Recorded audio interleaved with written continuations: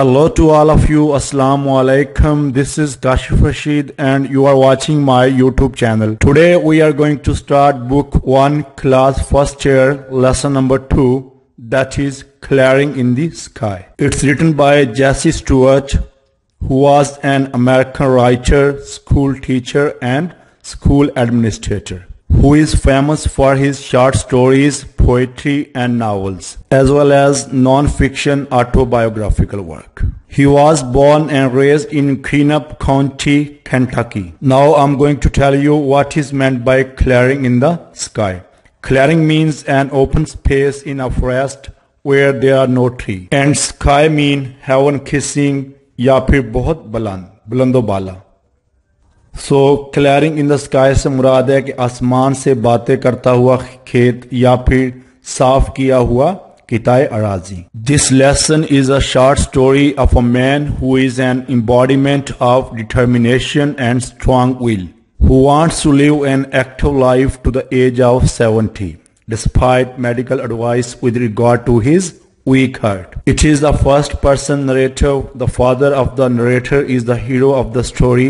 We are going to have Urdu summary of this lesson in order to make it clear or in order to make it easy. ये सबक हमें दर्स देता है कि मेहनत में अजमत है और ये कि जिस्मानी मेहनत के जरिए इंसान जो है वो हर तरह की बीमारियों से ना सिर्फ महफूज रहता है बल्कि बीमार इंसान भी मेहनत करके जो है वो सेहतमंद हो जाते हैं. इस सबक के अंदर दो जो है वो किरदार हैं, एक बाप और एक बेटा.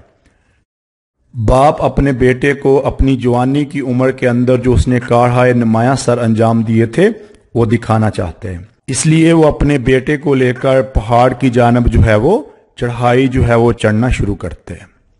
गर्मी का मौसम है और बेटा जो है अपने बाप के साथ नहीं जाना चाहता, लेकिन अपने बाप को इनकार भी नहीं कर पाता और उसके साथ जो है वो चल पड़ते हैं. वो एक पहाड़ पर चढ़ना शुरू कर देते हैं. बूढ़ा अपनी जिंदगी के माजी के वाकयात को याद करता है और अपनी जमीन की जरखेजी की तारीफ करते हैं. पहाड़ पर चढ़ने के लिए इंतहाई अमूदी और मुश्किल रास्ता जो है वो मुंतखब किया जाता है. बाप अपने बेटे को अपनी सेहत के बारे में बताता है कि किस तरह आज से 40 साल पहले उसे एक डॉक्टर ने पैदल चलने से रोका था और आराम करने का मशवरा दिया था, लेकिन उसने आराम करने की बजाय खूब मेहनत की और 5 बच्चों का जो खानदान था उसको पाला.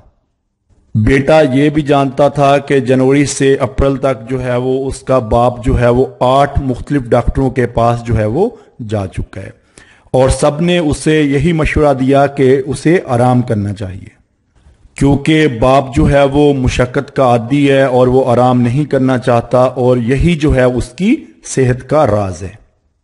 बेटा बड़ा हैरान होता है और तजस्सुस का शिकार हो जाता है कि आखिर उसका बाप उसे क्या दिखाना चाहते हैं. चलते चलते आखिर वो पहाड़ की जो है वो चोटी पर उसकी जो है वो सबसे ऊंची जगह पर पहुंच जाते हैं. पहाड़ की चोटी पर एक साफ किया हुआ खेत होता है जिसके गिर्द जो है वो जानवरों से हिफाजत के लिए बाड़ लगाई गई होती है. इसमें टमाटर, कचालू और आलू जो है वो बोए गए थे. जस पूछता है कि उसने ये खेत जो है वो यहाँ पर ही क्यों काश्त किया जबकि उसके पास जो है वो नीचे वादी के अंदर जरखेज जमीन जो है वो मौजूद है. तो बाप सरगोशी करते हुए कहता है कि नई जमीन के अंदर जो चीज बोई जाती है उसका एक अलग ही जायका होता है. उसका जायका जो है वो बहुत जो है वो मजेदार होता है. फिर वो अपने दोनों हाथों में मट्टी भर लेता है और उसे सूंघता है और उसे अपनी उंगलियों में से गुजारता है. मट्टी जो है हवा में ताज़ा हवा की तरह उड़ने लगती है. बूढ़ा कहता है कि यह है असल में फर्टाइल लैंड, जरखेज जमीन. उसके बाद वो फिर माजी से मुतल्लक बातें करते हैं. जब वो वापस आते हैं तो वो आसान वाला रास्ता जो है वो अपनाते हैं, लेकिन वो उस रास्ते से 3 गुना जो है वो बड़ा होता है. जस अपने बाप से पूछता है कि उसने ऊपर आने के लिए इतने ज्यादा रास्ते क्यों बनाए, तो बाप उसे बताता है कि जब वो बीमार था तो उसने आसान लंबा रास्ता बनाया और जूं जूं वो सेहतमंद होता गया वो अमूदी रास्ते जो है वो बनाता गया. In simple words, we can say that the author's father has a weak heart For 40 years, the doctors have been telling him to be careful, forbidding him to work on his farm because he hasn't long to live. Now, in spite of their prediction, he has lived to be 70 years old and he wants to show his son something important on the top of the mountain. In this simple story, the son reflects his father's deep love of nature and the strength of the human spirit. Now next, inshallah, we are going to have text with translation as well as synonyms. Lesson number 2, clearing in the sky. This is the way, just यही वो रास्ता है, said my father, मेरे बाप ने कहा, pointing with his cane, अपनी छड़ी से इशारा करते हुए. Cane mean stick, walking stick or rod. Across the deep valley below us, हमारे नीचे गहरी वादी की तरफ उस पार इशारा करते हुए. I want to show you something, मैं आपको कुछ दिखाना चाहता हूँ. You have not seen for many years, जो आपने कई सालों से नहीं देखा. Just ये वो रास्ता है, मेरे बाप ने नीचे गहरी वादी के उस पार अपनी छड़ी से इशारा करते हुए कहा, मैं तुम्हें कुछ दिखाना चाहता हूँ जो तुमने कई सालों से नहीं देखा. Isn't it too hard for you to do much walking? क्या इतनी गर्मी नहीं है कि तुम इतना चल सको? I wiped, मैंने पहुंचते हुए कहा. Wipe mean to clean, to dry, to remove.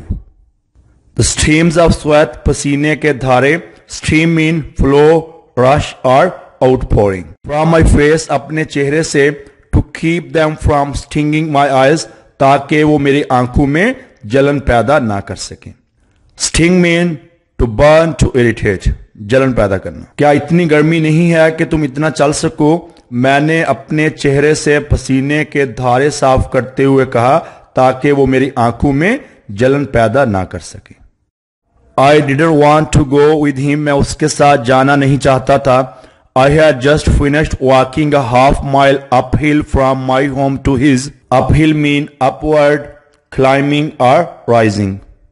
मैंने अभी अभी अपने घर से उसके घर तक आधा मील पहाड़ की चढ़ाई जो है वो खत्म की थी या तय की थी. I had carried a basket of dishes to mom. मैं माँ के लिए प्लेटों की टोकरी जो है वो उठाकर लाया था. Basket mean container. There were 2 slips in the road. और रास्ते में 2 जगह फिसलन थी. Slip mean slide, glide या फिर फिसलन. And I couldn't drive my car. और मैं अपनी कार जो है वो नहीं चला सकता था. And I knew, और मैं जानता था, how hot it was, कि कितनी गर्मी थी. It was 97 in the shade. दर्जा हरारत जो है वो 97 डिग्री था, या साए में दर्जा हरारत जो है वो 97 डिग्री था. I knew that from January until April, मैं जानता था कि जनवरी से लेकर अप्रैल तक my father had gone to 8 different doctors. मेरा बाप जो है वो 8 मुख्तलिफ डॉक्टरों के पास जा चुका था. मैं जानता था कि जनवरी से अप्रैल तक मेरा बाप जो है वो 8 मुख्तलिफ डॉक्टरों के पास जा चुका था. One of the doctors had told him not to walk the length of a city block. Length mean distance, फासला. उन डॉक्टरों में से एक ने उसे कहा था कि वो शहर का एक ब्लॉक की मुसाफत जो है वो तय ना करे, या वो शहर में एक ब्लॉक तक का फासला जो है वो पैदल तय ना करे.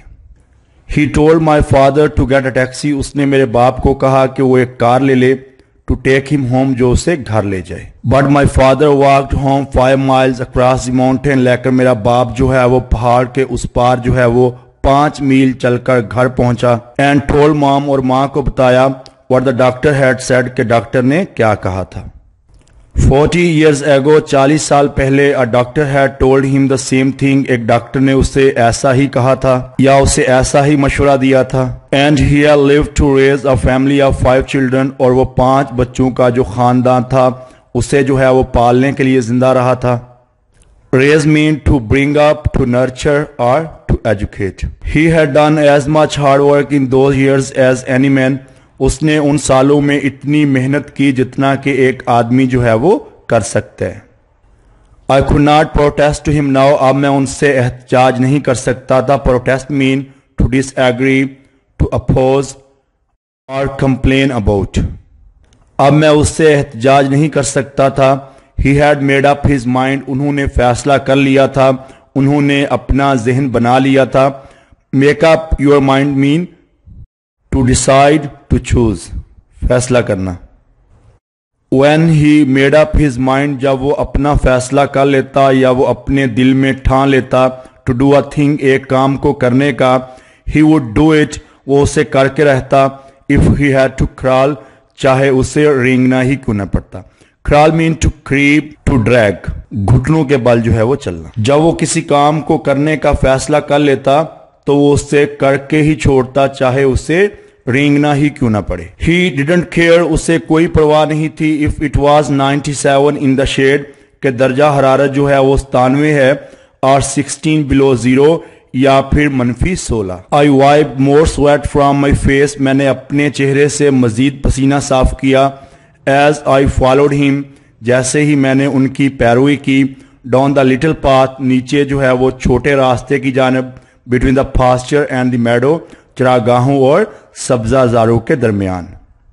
Pasture mean grass land, field اور grazing land, اور meadow mean grass land اور pasture. چراگاہ اور سبزہ زار کے درمیان اس کے پیچھے چھوٹی جو ہے وہ سڑک پر چھوٹے راستے پر اترتے ہوئے میں نے اپنے چہرے سے مزید پسینہ جو ہے وہ صاف کیا. Suddenly he stopped at the edge of the meadow, اچانک وہ ایک سبزہ زار کے کنارے پر رکے. Took his pocket knife, اپنا جیبی چاقو نکالا. From his pocket, اپنی پاکٹ سے, جیب سے. And cut a wisp of alfalfa. Wisp mean a thin or delicate piece of hair or grass. And alfalfa mean a kind of grass. اور ایک مٹھی جو ہے وہ لوسن کاٹا. He held it up between him and the sun, اس نے اسے اپنے اور سورج کے درمیان جو ہے وہ رکھ لیا یا آڑ بنا لیا. Look at this, just اسے دیکھو. He bragged, اس نے شوخی ماری.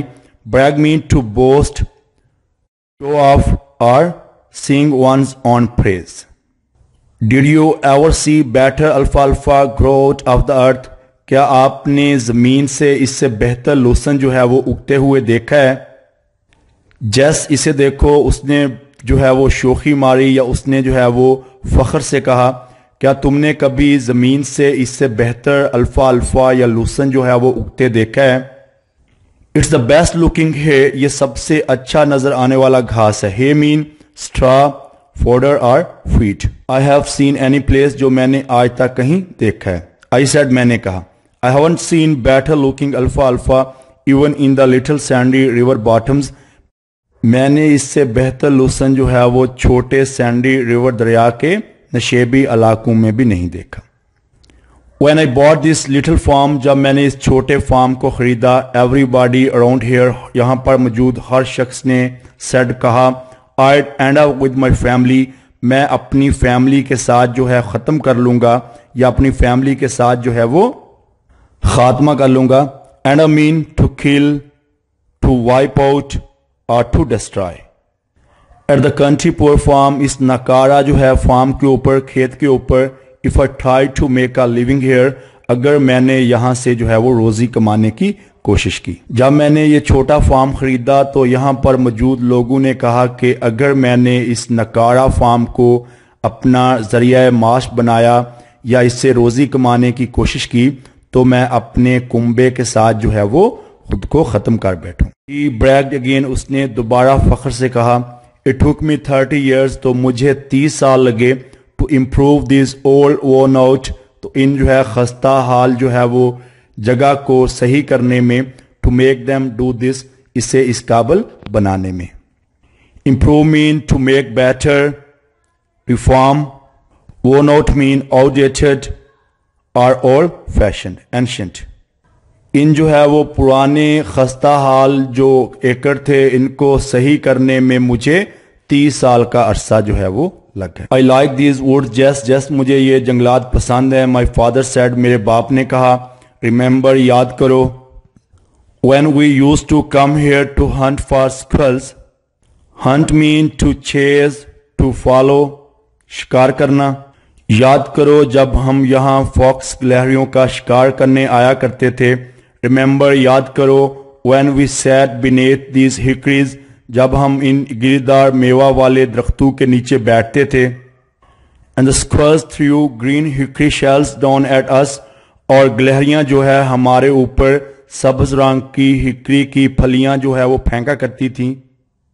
کیا تمہیں یاد ہے جب ہم یہاں پر ان ہکری کے درختوں کے نیچے بیٹھا کرتے تھے اور گلہریاں ہمارے اوپر جو ہے وہ ہکری کی پھلیاں جو ہے وہ نیچے پھینکتی تھی۔ دی مارننگ ونڈ، صبح کی ہوا، just at the break of the day, صبح سویرے، ان اگست میں، was so good to breath, سانس لینے کے لیے بہت اچھی ہوتی تھی۔ اگست کے مہینے میں صبح نسیم سحر جو ہے وہ سانس لینے کے لیے بہت اچھی ہوتی تھی۔ I can't forget those days، میں ان دنوں کو نہیں بھول سکتا۔ And in October، اور اکتوبر میں، when the rabbits were ripe، جب خرگوش جو ہے وہ جوان ہوتے تھے یا شباب میں ہوتے تھے۔ I mean mature، fully developed or ready۔ And the frost had come، اور جب دھند جو ہے وہ آتی تھی۔ And the hickory leaves had turned yellow، اور جو ہکری کے پتے تھے وہ پیلے پڑ جاتے۔ When the October winds blew، اور جب جو ہے اکتوبر کی ہوائیں چلتی۔ They rustle the big leaves، تو وہ بڑے پتوں میں جو ہے وہ سرسرانے کی آواز آتی۔ From the trees، درختوں سے۔ And they fell like yellow raindrops، اور وہ جو ہے پیلے رنگ کے بارش کے قطروں کی طرح گرتے to the ground، زمین پر۔ Frost mean chill، fog or freeze۔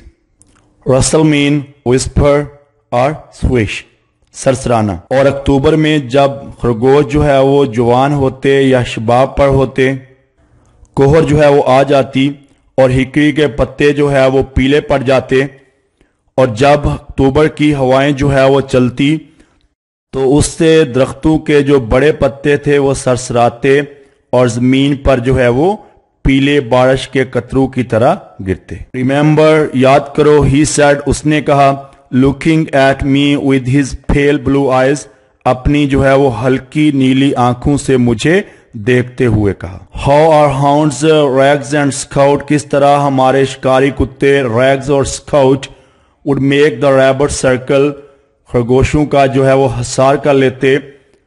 These were good days, وہ اچھے دن تھے۔ جس that's why I remember this mountain, یہی وجہ ہے کہ میں اس پہاڑ کو یاد کرتا ہوں یا اس پہاڑی کو یاد کرتا ہوں۔ Is that what you wanted to show می، کیا یہ وہ ہے جو آپ مجھے دکھانا چاہتے تھے؟ آئی آسک، میں نے پوچھا۔ اوہ نو، نہیں۔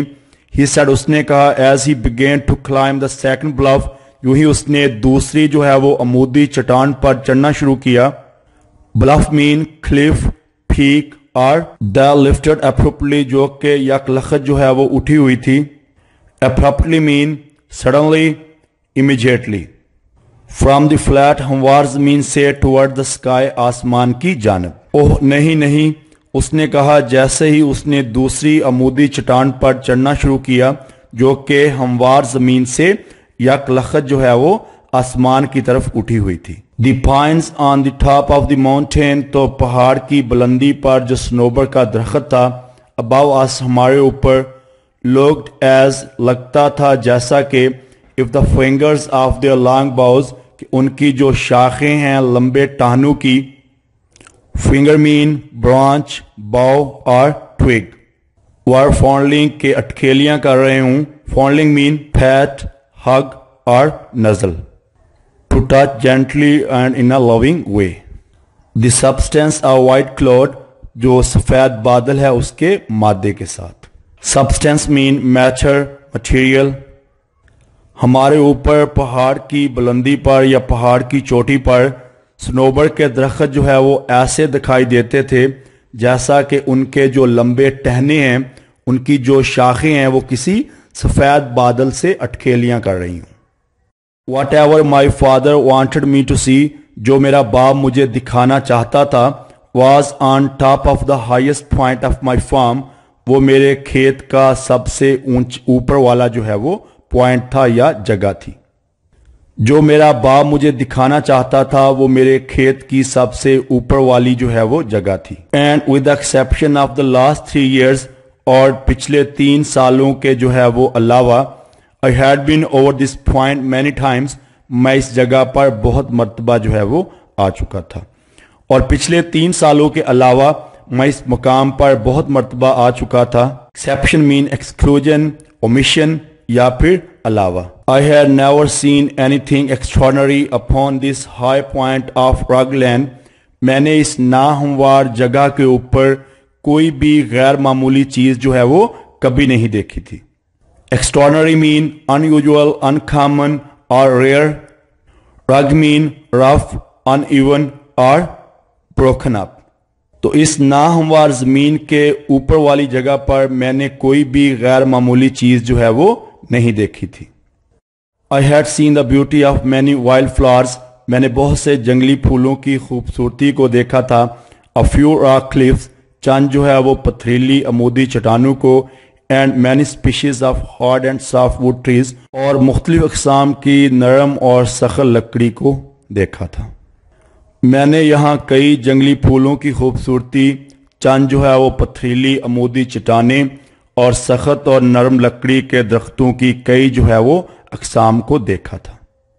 Species mean sorts, kinds or type. Why do you take the path straight up the point? آپ نے اس جگہ پر آنے کے لیے جو ہے وہ سیدھا راستہ کیوں لیا یا بالکل عمودی راستہ جو ہے وہ کیوں لیا؟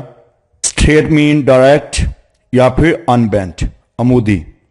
I asked میں نے پوچھا look at these other paths ان دوسرے راستوں کو دیکھو what are they doing here وہ یہاں کس لیے موجود ہیں یا وہ یہاں کیا کر رہی ہیں. Within the distance of a few yards چند گز کے فاصلے پر several paths left the main path تو بڑے راستے سے بہت سے چھوٹے راستے جو ہے وہ علیحدہ ہو رہے تھے یا اسے چھوڑ رہے تھے. And circle around the slope اور اس ڈھلوان کے گرد جو ہے وہ گھومتے تھے یا جو ہے وہ سرکل بنا رہے تھے. gradually climbing the mountain اور بتدریج جو ہے وہ پہاڑ پر چڑھ رہے تھے. gradually means step by step, degree by degree. several mean a number of, a lot of. چند گز کے فاصلے پر اس بڑے راستے سے کئی جو ہے وہ راستے نکلتے تھے اور وہ ڈھلوان کے گرد گھومتے ہوئے بتدریج جو ہے وہ پہاڑی پر چڑھتے تھے. All paths go to the same place. تمام راستے ایک جگہ پر جاتے ہیں. He answered اس نے جواب دیا. Then why take the steep one? پھر آپ نے عمودی راستہ کیوں لیا؟ I asked میں نے پوچھا. I'll explain later. میں بعد میں بتاؤں گا یا بعد میں وضاحت کروں گا. He spoke with half breath. اس نے جو ہے وہ ہامتے ہوئے کہا. Half breath mean پھولے ہوئے سانس کے ساتھ یا پھر ہامتے ہوئے. He rested a minute to catch his second wind. اس نے جو ہے وہ تازہ دم ہونے کے لیے ایک لمحہ آرام کیا. While I managed جبکہ میں کامیاب رہا to stand on the path راستے پر کھڑا ہونے میں by holding to a little sapling ایک چھوٹے جو ہے وہ ننھے پودے کو پکڑ کر، ننھے درخت کو پکڑ کر یا تھام کر. Because it was too steep for my feet to hold unless I braced myself. کیونکہ یہ اتنا عمودی راستہ تھا کہ میرے پاؤں جو ہے وہاں نہیں ٹک سکتے تھے جب تک کہ میں خود کو سنبھالتا نہ. تازہ دم ہونے کے لیے اس نے ایک لمحہ جو ہے وہ آرام کیا جبکہ میں اس دوران جو ہے ایک چھوٹے ننھے پودے کو پکڑ کر اس راستے پر کھڑا ہونے میں کامیاب رہا کیونکہ وہ راستہ اتنا عمودی تھا کہ میرے پاؤں جو ہے وہاں پر نہیں ٹکتے تھے جب تک کہ میں خود کو سنبھالتا نہ. Sapling mean a young tree. Brace mean secure, stabilize or support. Then my father started to move slowly up the path again. پھر میرے باپ نے دوبارہ اس راستے پر اوپر آہستہ سے چڑھنا شروع کیا. Supporting himself with his cane اپنے آپ کو چھڑی سے سہارا دیتے ہوئے. پھر میرے ابا جان نے اپنے آپ کو چھڑی کا سہارا دیتے ہوئے دوبارہ جو ہے وہ آرام سے اس راستے پر چڑھنا شروع کیا. I followed at his heels. میں نے اس کی ایڑیوں کی پیروی کی یا میں اس کے پیچھے جو ہے وہ ہو لیا. Just a few steps in front of him. اس کے سامنے چند قدم پر a fox squirrel crossed the path. ایک fox squirrel جو ہے وہ راستے سے گزری and ran up a hickory tree. اور دوڑتی ہوئی جو ہے وہ ہکری درخت پر چڑھ گئی. سے صرف چند قدم کے فاصلے پر ایک فاکس بلیری جو ہے وہ راستے سے گزری اور بھاگ کر ہکری کے درخت پر چڑھ گئی. See that just وہ دیکھو. He shouted وہ چلایا. Shout mean to cry out, to call out or yell. Yes I did. ہاں میں نے دیکھ لیا. I answered میں نے جواب دیا. That brings back something to me. یہ مجھے کچھ یاد دلاتی ہے. برنگ بیک مین یاد دلانا, ریمائنڈ یا پھر bring to mind. Brings back the old days to C a Fox school, ایک فاکس اسکول کو دیکھ کر پرانے دنوں کی یاد دلاتی ہے. But this won't bring back as much as some thing I am gonna to show you, لیکن یہ مجھے اتنا یاد نہیں دلاتی جتنا کہ وہ جو میں تمہیں دکھانے جا رہا ہوں. My curiosity was aroused, میرا تجسس جو ہے وہ بڑھ گیا. Curiosity mean spirit of inquiry, interest. I thought he had found a new kind of wild grass. میں نے سوچا کہ انہیں کوئی نئی جو ہے وہ جنگلی گھاس مل گئی ہے. اور an unfamiliar herb, یا پھر کوئی انوکھی جو ہے وہ جڑی بوٹی. Unfamiliar mean unknown to you. اور a new kind of tree, یا پھر کوئی نئے قسم کا درخت. میرا تجسس بڑھ گیا, میں نے سوچا کہ اسے کوئی جنگلی گھاس یا کوئی انوکھی جڑی بوٹی یا پھر کوئی نئے قسم کا درخت جو ہے وہ مل گیا ہے. For I remembered the time he found a coffee tree in our woods, کیونکہ مجھے وہ وقت یاد ہے جب اسے ہمارے جنگل میں ایک کافی کا درخت ملا تھا. It is as far as I know, اور جہاں تک میں جانتا ہوں یہ تھا the only one of its kind, اپنی طرز کا واحد جو ہے وہ درخت growing in our country, جو ہمارے ملک میں اگا ہوا تھا. کیونکہ مجھے وہ وقت یاد تھا جب اسے جو ہے ہمارے جنگل میں ایک کافی کا درخت ملا تھا, اور جہاں تک میں جانتا ہوں ہمارے علاقے میں اگا ہوا یہ اپنی جو ہے قسم کا واحد درخت ہے. Only twice did my father stop to wipe the sweat from his eyes as he climbed the second steep bluff toward the fingers of the pines. دوسری عمودی چٹان پر سنوبر کی ٹہنیوں کی طرف چڑھتے ہوئے میرے ابا جان جو ہے صرف 2 مرتبہ اپنی آنکھوں سے پسینہ صاف کرنے کے لیے رکے. We read the limbless trunks of these tall straight pines whose branches reach toward the blue depth of sky. Limbless mean بغیر ٹہنوں والے, trunks mean تنے, اور the thick mean stem of a tree. ہم ان لمبے سیدھے بغیر ٹہنے والے جو سنوبر کے تنے تھے ان تک پہنچے جن کی شاخیں جو ہے وہ نیلے آسمان کی وسعتوں کی جانب جو ہے وہ اٹھی ہوئی تھی. اور the white cloud was now gone, یا سفید بادل جو ہے وہ جا چکا تھا, چھٹ چکا تھا. I saw clearing, میں نے ایک صاف کیا ہوا قطع اراضی دیکھا. A small clearing, ایک چھوٹا سا صاف کیا ہوا. Of not more than 3/4, جو کہ 3/4 سے زیادہ نہ تھا. Of an acre, ایک ایکڑ کا. In the heart of this, اس کے درمیان میں. Wilderness جو ہے اس ویرانہ کے درمیان میں. Wilderness mean desert, wasteland اور جنگل. Right on the mountain top, سیدھا پہاڑ کی چوٹی پر. تو ٹھیک بالکل پہاڑ کی چوٹی پر بیابان کے درمیان میں نے ایک صاف کیا ہوا قطع اراضی دیکھا, ایک چھوٹا سا صاف کیا ہوا کھیت جو کہ 1 ایکڑ کی 3/4 سے زیادہ نہ تھا. Now you are coming to something son, بیٹا اب آپ اس چیز پر پہنچ چکے ہو یا اب آپ اس چیز کی طرف آ رہے ہو. He said, اس نے کہا. As he pushed on the top wire, جیسے ہی اس نے اوپر والی تار کو دبایا. Push down mean press down. So he could cross the fence, تاکہ وہ باڑ کو پار کر سکے. اس نے کہا جب اس نے باڑ کو پار کرنے کے لیے اوپر والی تار کو جو ہے وہ نیچے دبایا. This is something I want you to see, یہ وہ چیز ہے جو میں تمہیں دکھانا چاہتا تھا. Who did this, یہ کس نے کیا. I asked, میں نے پوچھا. Who cleared this land, کس نے اس زمین کو صاف کیا. And fenced it, اور اس کے گرد باڑ لگائی. Fenced it against what, اور کس لیے اس کے اگینسٹ جو ہے اس کے خلاف جو ہے وہ باڑ لگائی. Stray cattle if they ever get out of the pasture. Stray mean lost, homeless اور wandering. بھٹکے ہوئے جانور اگر وہ کبھی چراگاہ سے باہر نکل جائیں یا بھاگ جائیں. He answered me curtly, اس نے مجھے روکھے انداز سے جواب دیا. Curtly mean bluntly, sharply or impolitely. I cleared this land, میں نے اس زمین کو صاف کیا. And I fenced it, اور میں نے اس کے گرد جو ہے وہ باڑ لگائی. But why did you ever climb to this mountain top, لیکن آپ اس پہاڑ کی چوٹی پر کیوں چڑھے. And do this, اور ایسا کیوں کیا. I asked him, میں نے اس سے پوچھا. Look at the fertile land we have in the valley. زرخیز زمین کو دیکھو جو ہمارے پاس وادی میں ہے. Fertile mean fruitful, productive or rich. Fertile زرخیز. He laughed, وہ مسکرایا. As he reached on, جیسے ہی وہ نیچے جھکا, and picked up a double handful of leaf raw loam. Handful means small amount, small quantity. Rot mean decay, blight or mold. Loam mean clay or mud. اور دونوں ہاتھوں سے مٹھی بھر جو ہے وہ گلی سڑی مٹی کو اٹھایا. This is the land son, یہ ہے زمین بیٹا. This is it, یہ وہ زمین ہے. I've tried all kinds of land, میں نے ہر طرح کی زمین جو ہے وہ آزمائی ہوئی ہے.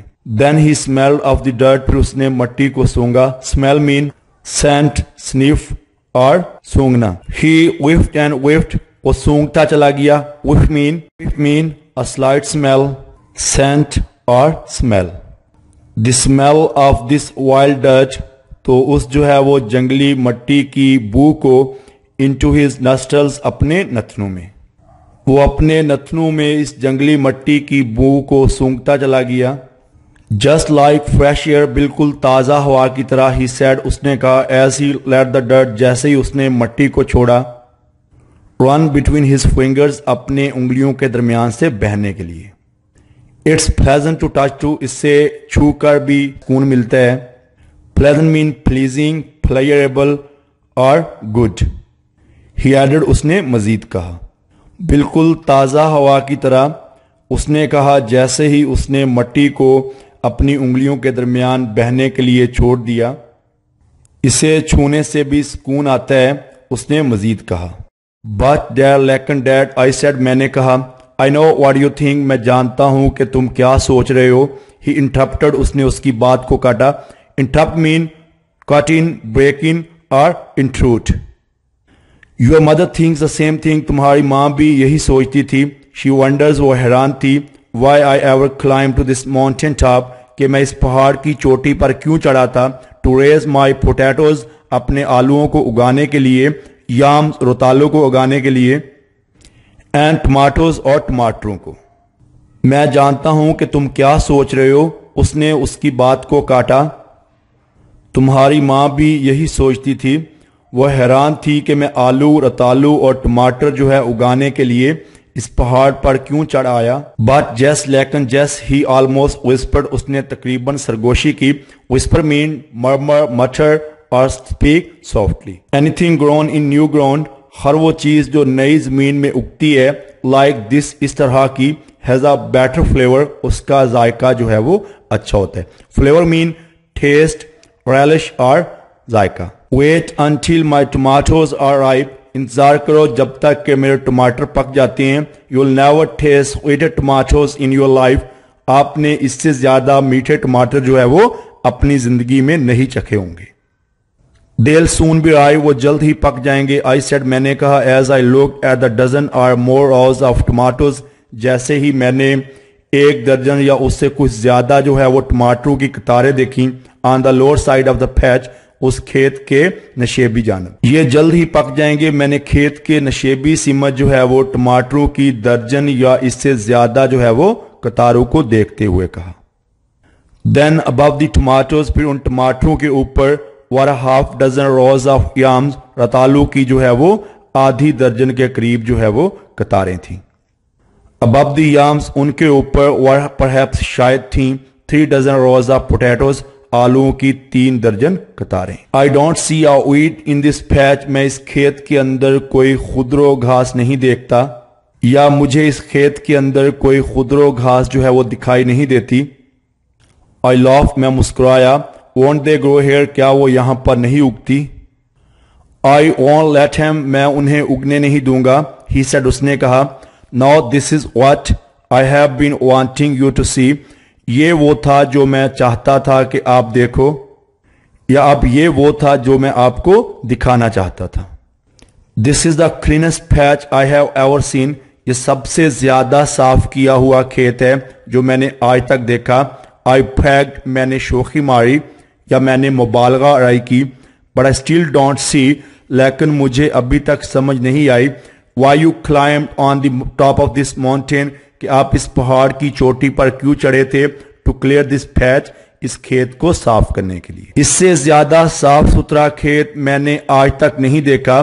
میں نے مبالغہ آرائی کی، لیکن مجھے ابھی تک اس بات کی سمجھ نہیں آئی کہ آپ جو ہے وہ یہ کھیت کا ٹکڑا صاف کرنے کے لیے اس پہاڑ کی چوٹی پر کیوں چڑھے. And you did all this against your doctor's orders, اور یہ آپ نے سارا اپنے ڈاکٹر کی ہدایت کے جو ہے وہ خلاف کیا یا اس کے جو ہے وہ برعکس کیا. Which one? کون سی؟ He asked laughing. اس نے مسکراتے ہوئے پوچھا. Then he sat down on a big oak stump. پھر وہ ایک جو ہے بڑے شاہ بالوت کے ٹھنڈ پر بیٹھ گیا. And I sat down on a small black gum stump. اور میں جو ہے ایک سیاہ گوند کے ٹھنڈ کے اوپر بیٹھ گیا یا مونڈ پر بیٹھ گیا. Near him, اس کے پاس. Stump mean stub, remains or end. پھر وہ شاہ بالوت کے ایک بڑے جو ہے وہ مونڈ پر بیٹھ گیا اور میں اس کے قریب ایک چھوٹے سیاہ گوند کے مونڈ پر بیٹھ گیا. This was the only place on the mountain where the sun could shine to the ground. پہاڑ پر صرف یہ ایک جگہ تھی یہاں پر سورج کی روشنی جو ہے وہ زمین تک پہنچ سکتی تھی. And on the lower side of the clearing, اور اس صاف کیے ہوئے قطع کے نشیبی جانب, there was a rim of shadow. ایک سائے کا حلقہ تھا یا دائرہ تھا. Rim mean edge, border or verge. Over the rows of dark stalwart plants loaded with green tomatoes.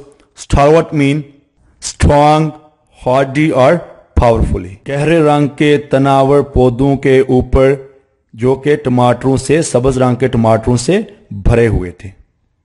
اس صاف کیے ہوئے قطع اراضی کے نشیبی جانب ہرے ٹماٹروں سے لدے ہوئے گہرے رنگ کے تناور جو پودے تھے اور جن پر ایک سائے کا حلقہ تھا. What is the reason for your planting this patch up here? آپ کا یہاں پر زمین کو جو ہے وہ کاشت کرنے کی کیا وجہ تھی؟ I asked, میں نے پوچھا. 20 times in my life, میری زندگی میں 20 مرتبہ. He said, اس نے کہا. A doctor has told me to go home. ایک ڈاکٹر نے مجھے کہا کہ میں گھر جاؤں. And be with my family as long as I could. اور اپنی فیملی کے ساتھ رہوں جتنا کہ میں رہ سکتا ہوں.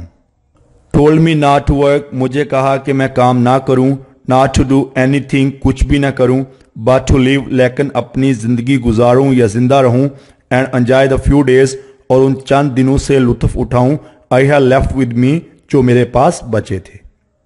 If the doctors have been right. اگر ڈاکٹر جو ہے وہ ٹھیک تھے یا اگر ڈاکٹروں کی بات جو ہے وہ صحیح تھی. He said, اس نے کہا. Winking at me. مجھے آنکھ مارتے ہوئے, مجھے آنکھ جھپکتے ہوئے. Wink mean blink or flutter. I have cheated death many times. تو میں نے بہت مرتبہ موت کو دھوکہ دیا ہے.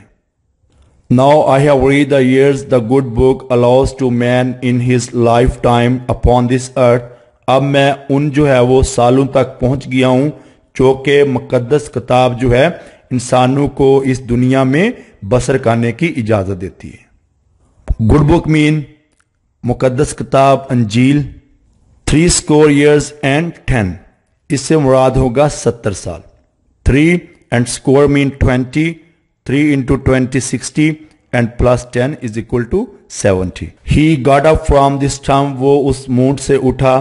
And wiped the raindrops of sweat. اور پسینے کے قطروں کو صاف کیا. From his red wrinkled face. اپنے سرخ جھریوں والے چہرے سے. With his big blue bandana. اپنے بڑے نیلے رومال سے. وہ اس مونڈ سے اٹھ کھڑا ہوا اور اپنے سرخ جھریوں والا جو چہرہ تھا اس سے اپنے بڑے نیلے رومال کے ساتھ پسینے کے قطرے جو ہے وہ اس نے صاف کیے یا پہنچے. اینڈ سم تھنگ ایلس جیس. اور جیس میں تمہیں کچھ اور دکھانا چاہتا ہوں. He said. اس نے کہا. موشننگ فار می. مجھے اشارہ کرتے ہوئے. موشن مین سگنل, جیسچر اور سائن. ٹو فالو کہ میں اس کے پیچھے ہو لوں. To the upper age of the clearing. اس صاف کیے ہوئے قطع اراضی کے بالائی جو ہے وہ کنارے پر. جیس میں تمہیں کچھ اور دکھانا چاہتا ہوں.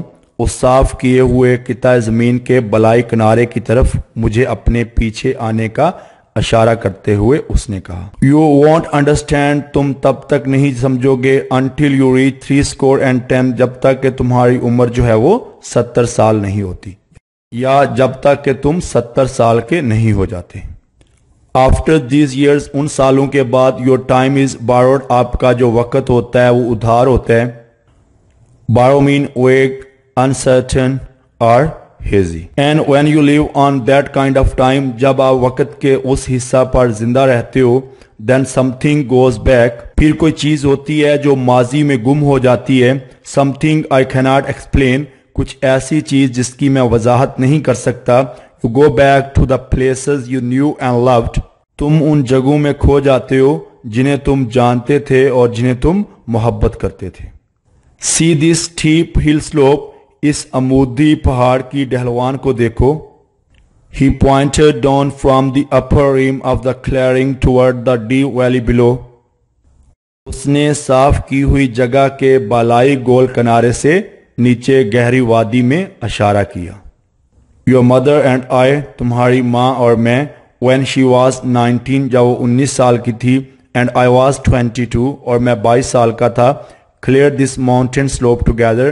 ہم نے اکٹھے اس پہاڑ کی ڈھلوان کو صاف کیا تھا یا ہم نے اکٹھے اس پہاڑی ڈھلوان کو صاف کیا تھا. We raised corn, beans and pumpkins here. ہم نے یہاں پر غلہ, لوبیا اور پیٹھا جو ہے وہ اگایا تھا. He continued. اس نے اپنی بات کو جاری رکھا. His voice rising with excitement. اس کی آواز جو ہے وہ جوش کے ساتھ بڑھ رہی تھی. Excitement mean excitation, enthusiasm or zest. He talked with his hands too. وہ اپنے ہاتھوں سے بھی بات کر رہا تھا یعنی کہ اس کے ہاتھ جو ہے اس کے ساتھ ہم کلام تھے. Those were the days. وہی دن تھے. This wasn't land one had to build up. یہ وہ زمین نہیں ہے جو کسی نے بنائی ہو. It was already here. یہ پہلے ہی یہاں پر موجود تھی. As God had made it. کیونکہ خدا نے اسے بنایا تھا. And we had to do. اور جو ہمیں کرنا پڑا was to clear the trees. ہم نے درختوں کو صاف کیا. And burn the bush. اور جھاڑیوں کو آگ لگا دی. یہ پہلے ہی یہاں پر موجود تھی اور خدا نے اس کو بنایا تھا اور جو ہم نے کیا کہ درختوں کو صاف کر دیا اور جھاڑیوں کو آگ لگا دی. I plowed this mountain. میں نے اس پہاڑ پر ہل چلائے with cattle. مویشیوں کے ساتھ یا مویشی کے ساتھ. The first time it was ever plowed. جب اس پر پہلی مرتبہ ہل چلائے گئے. اس پہاڑ پر جو پہلی مرتبہ ہل چلایا گیا تو وہ میں نے مویشی کے ساتھ چلایا تھا. And we raised more than a barrel. اور ہم نے ایک بیرل سے زیادہ جو ہے وہ یہاں سے اگایا. of corn غلہ to the shock گپھے سے. اور ہم نے یہاں سے فی گپھا جو ہے ایک بیرل سے زیادہ غلہ جو ہے وہ اگایا یا پیدا کیا. That's why I came back up here. یہی وجہ ہے کہ میں یہاں پر واپس آیا. I went back to our youth. میں جو ہے اپنی جوانی میں واپس آ گیا یا مجھے اپنی جوانی جو ہے وہ یاد آ گئی. And this was the only land left like that was. اور یہ اس طرح کی واحد زمین ہے جو باقی رہ گئی ہے. مطلب کہ ان کی جو جوانی میں جس طرح کی زمینیں تھی نا اس طرح کی زمین کی جو زمین تھی اس جیسی جو ہے وہ زمین ہے. And Jess or Jess he bragged. اس نے شوخی ماری. Regardless of my 60 years and 10. اپنی 70 سالہ عمر کے باوجود. Regardless mean however, all the same, nonetheless, anyhow. I plowed it. میں نے اس میں ہل چلایا. Plowed it with a mule. ایک کھچر کے ذریعے یہاں پر ہل چلایا. I have with just a little help done all the work. اور میں نے یہ سارا کام تھوڑی سی مدد کے ساتھ جو ہے وہ کیا. It's like the land your mother and I used to farm. یہ اس طرح کی زمین ہے جو تمہاری ماں اور میں جو ہے وہ اگایا کرتے تھے یا کاشت کرتے تھے. When I brought my gun to the field. جب میں اپنی بندوق جو ہے وہ کھیتوں میں لے کے آتا تھا. And took home. اور گھر لے جاتا a mess of fox skulls. بہت بڑی تعداد میں فاکس گلہریاں. Every evening. ہر شام. اور ہر شام بہت بڑی تعداد میں فاکس گلہریاں جو ہے وہ شکار کر کے گھر لے جاتا. یہ اس طرح کی زمین ہے جس طرح کی زمین تمہاری ماں اور میں جو ہے وہ کاشت کرتے تھے. جب میں بندوق جو ہے وہ اپنے ساتھ کھیتوں میں لایا کرتا تھا اور ہر شام جو ہے بہت بڑی تعداد میں فاکس گلہریاں جو ہے اس کا شکار کر کے گھر لے جاتا تھا.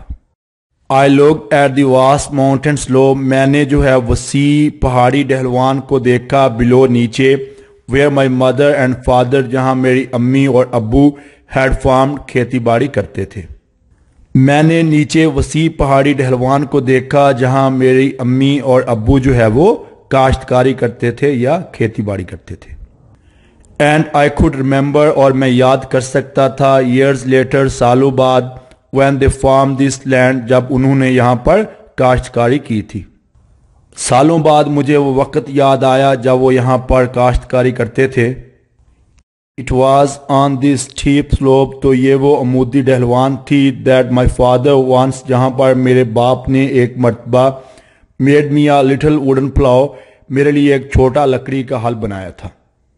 یہ وہ عمودی ڈہلوان تھی جہاں میرے باپ نے ایک بار میرے لیے لکڑی کا ہل جو ہے وہ بنایا تھا. That was when یہ تب کی بات ہے I was 6 years old میں 6 سال کا تھا and they brought me to the field اور وہ مجھے کھیت میں لے کے آئے تھے to thin corn غلے کے پودوں کو کم کرنے کے لیے. Thin mean to reduce in number or lessen or decrease. یہ تب کی بات ہے جب میں 6 برس کا تھا اور وہ مجھے غلے کے پودوں کی تعداد کو کم کرنے کے لیے کھیت میں لائے تھے.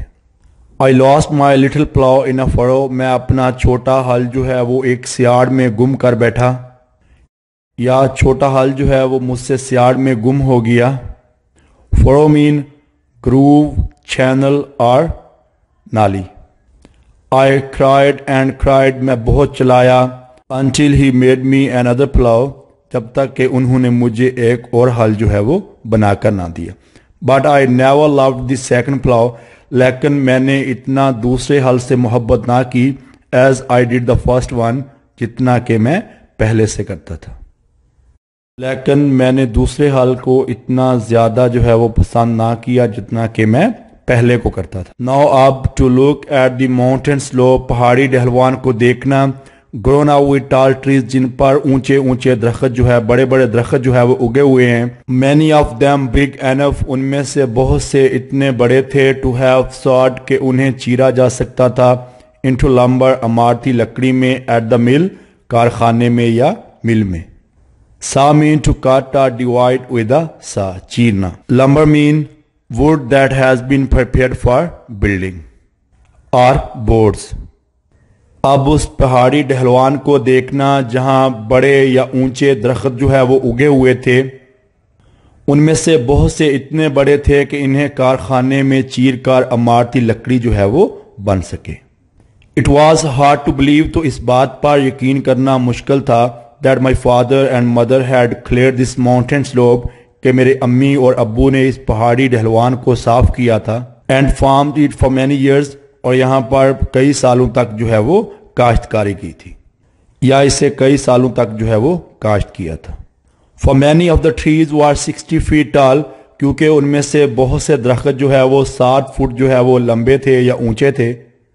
And the wild vines اور جنگلی بیلیں جو ہے had matted قالین بنا دی تھی یا الجھا دیا تھا their tops together ان کی چوٹیوں کو آپس میں. کیونکہ بہت سے درخت جو ہے وہ 60 فٹ جو ہے وہ اونچے تھے اور جنگلی بیلوں نے ان کی چوٹیوں کو آپس میں الجھا دیا تھا. And Jess he almost whispered اور جیس اس نے تقریباً سرگوشی کی. The doctors told me to sit still ڈاکٹروں نے مجھے کہا کہ میں آرام سے بیٹھوں and to take life easy اور زندگی کو جو ہے وہ پرسکون لوں. I couldn't do it میں ایسا نہیں کر سکتا تھا. I had to work مجھے کام کرنا تھا. I had to go back مجھے واپس جانا تھا. I had to smell this rich loam again مجھے دوبارہ جو ہے اس زرخیز مٹی کو سونگھنا تھا. This land is not like the land I had to build to grow alfalfa یہ اس طرح کی زمین نہیں ہے جو مجھے الفا اگانے کے لیے بنانی پڑی. This is real land یہ اصل زمین ہے. It's the land that God left یہ وہ زمین ہے جو خدا نے تخلیق فرمائی. یہ زمین ویسے ہی ہے جیسے خدا نے اس کو بنایا. I had to come back مجھے واپس آنا پڑا and dig in it اور اس کو جو ہے وہ گوڈی کرنا پڑی. Dig mean to break up soil or turn over plow. I had to smell it مجھے اسے سونگھنا تھا. Sift it through my fingers again اور دوبارہ اسے اپنی انگلیوں میں سے گزارنا تھا.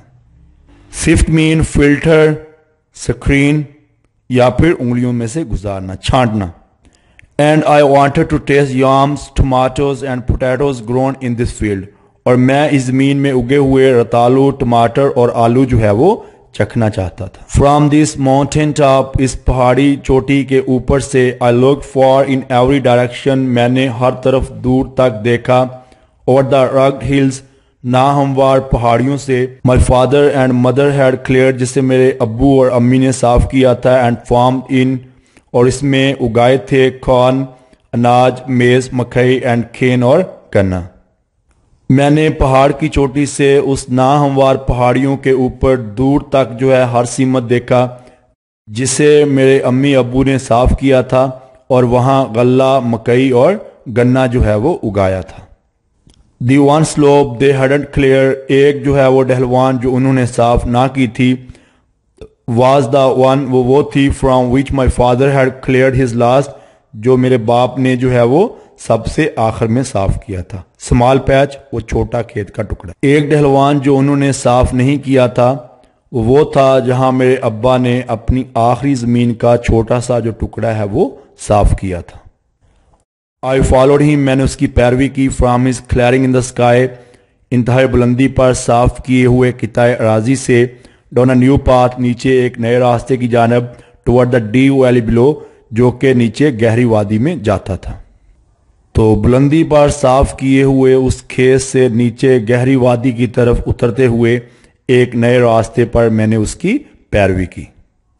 But why do you have so many pass coming from the flat, تو آپ نے اتنے زیادہ راستے کیوں لیے میدانی سطح سے آتے ہوئے اب دا اسٹیپ سیکنڈ بلف, دوسری جو ہے وہ عمودی ڈھلوان پر یا پہاڑی پر. لیکن آپ نے میدانی سطح سے دوسری عمودی پہاڑی پر آنے کے لیے یا جانے کے لیے اتنے زیادہ راستے جو ہے وہ کیوں لیے یا کیوں بنائے. I asked, میں نے پوچھا, since he had promised, کیونکہ اس نے وعدہ کیا تھا, that he would explain this to me later, کہ یہ مجھے وہ بعد میں بتائے گا یا اس کی بعد میں وضاحت کرے گا. Oh yes, oh ہاں, he said, انہوں نے کہا, ارلی لاسٹ سپرنگ, پچھلے موسم بہار کے شروع میں, آغاز میں, I couldn't climb straight up the steep path, میں سیدھا اوپر عمودی راستے پر نہیں چڑھ سکتا تھا. That was when, یہ تب کی بات ہے, doctor didn't give me a week to live, جب ڈاکٹروں نے مجھے زندہ رہنے کے لیے ایک ہفتہ بھی نہیں دیا تھا. I made a longer, easier path, میں نے بڑا آسان راستہ بنایا. So I wouldn't have to do so much climbing, تاکہ مجھے زیادہ چڑھائی نہ چڑھنی پڑے. Then as I got better, پھر جو ہی میں تھوڑا بہتر ہوا, he explained, اس نے وضاحت کی, I made another path, میں نے ایک اور راستہ بنایا, that was a little steeper, جو کہ تھوڑا زیادہ جو ہے وہ عمودی تھا. And as I continued to get better, اور جو میں بہتر ہوتا گیا, I made steeper paths, تو میں نے جو ہے وہ عمودی راستے جو ہے بنائے. That was one way of knowing, تو یہ جو ہے وہ جاننے کا یا جانکاری حاصل کرنے کا ایک طریقہ ہے. I was getting better all the time, کہ میں وقت کے ساتھ جو ہے وہ صحت مند جو ہے وہ ہوتا رہا. I followed him down the path that wound this way and that, میں نے اس کی اس پیچ و خم کھاتے ہوئے راستے پر پیروی کی, یا میں پیچ و خم کھاتے ہوئے راستے پر اس کے پیچھے جو ہے وہ نیچے اترتا رہا. 3 times the length of the path we had climbed, جو کہ اس راستے سے 3 گنا بڑا تھا جس پر ہم جو ہے وہ چڑھ کر آئے تھے. Wound mean twist, curve or zigzag. That's all about text and translation of lesson number